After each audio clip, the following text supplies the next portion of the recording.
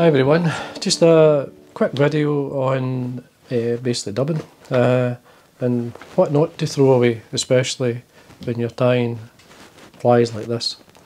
This is basically just an early season, this case is like a temple dog style fly, but though it's tied with fox tail this year. This is silver fox tail, and it's quite long as you can see. But while you're tying these, you can end up with a lot of basically waste fur, but really good fur. Natural fur that you don't throw away. It's really handy to hang on to. Now when I'm tying the fly, what I do is, when I'm preparing the wing, in this case for a fly like that, basically turn away from the tail. You want to get the fibres nice and mobile, and take all the tangles out it. And using like a comb, you can basically brush out quite a lot of dubbing, so you get it nice and smooth. And you'll see the sort of wing you get here. And so do both ends. It's just any broken ends and so on. And once you did that, obviously you've got a nice wing ready for tying your fly. Now, this here is what I'd say, don't throw that away. Because see that there, that's great dubbing. You can actually use it the way it is. Or what you can do, what I like to do, 2 or 3 things I actually like to do. I actually like to mix it with, like if I've got seals fur, say for instance, or even a packet of SLF, if you forget the name Partridge there, but because now Wopsy actually sell this now, but say I've got a pack of, this is SLF. It's a great dubbing as well. It's synthetic living fibre. Now what I would do is I'd take half of it, half this, I mean that rolled fibre, and I'd put that on there, and then the same, do that on there.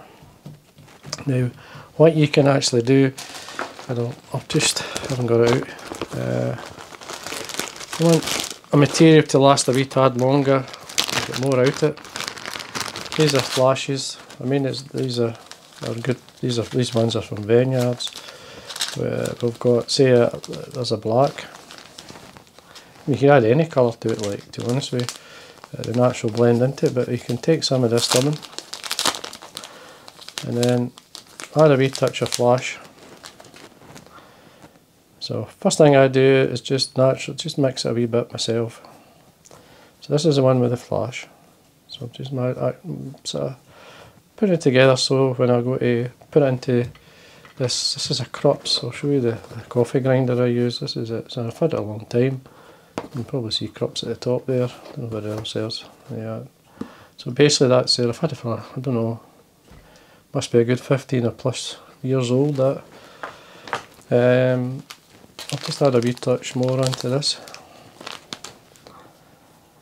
So then you can blend that together. The first thing we're going to do is just blend the normal black. So we've got like a 50-50 there. I'll put it in. So do the one you don't want flash on first, because flashing doesn't always work, though I find it doesn't matter. So anyway, what I do is just simply I pulse it, and that blends them together. Have a wee quick look. See how it's come together. And if you don't feel it's 100% again, just put it back in. Doesn't take much. You don't want to be sitting there and grind away. You want to just pulse it.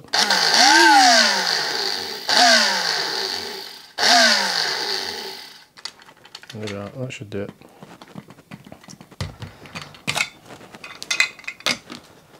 So basically there's the one without flash. Now all I do is just put it back in the packet.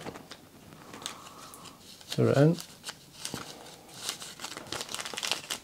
Spread it out. There we are. And then we go to the one with a wee bit of flash in it. Again, just plunk it in.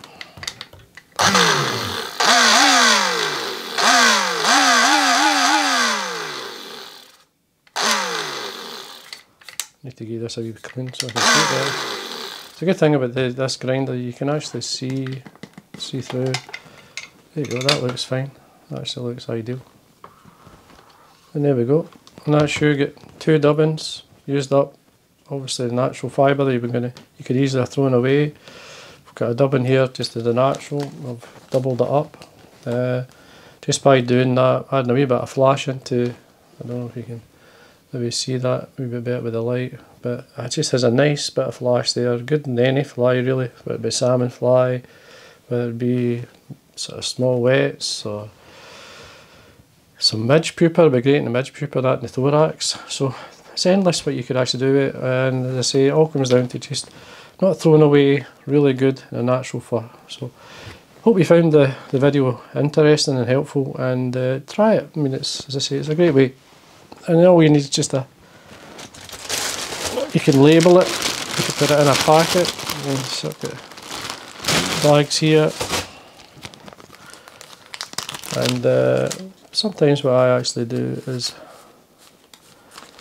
I just put it onto the same pack, so I do, so I know where it came from.